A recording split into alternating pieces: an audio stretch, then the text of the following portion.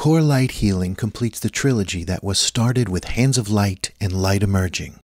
In Part 1 of Core Light Healing, Barbara Brennan describes how the creative process flows through the human energy consciousness system. When the creative process is flowing, we are able to manifest our longings. Unfortunately, we all have blocks that stop this creative flow.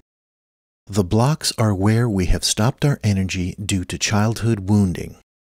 Barbara guides us through the steps needed to release these blocks.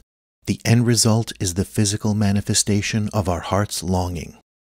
Part 2 takes the reader on an unprecedented journey of the fourth or astral level of the human energy consciousness system, illuminating this mysterious and often misunderstood world and its profound effects on us, our relationships, and humanity. The fourth level is the bridge between the three-dimensional physical world, the lower vibrational world, and the higher spiritual worlds. Barbara gives detailed explanations of the fourth level and how it functions differently from the physical world. She offers plenty of examples and insights of healing in the fourth dimensional realms and weaves her personal stories throughout the book.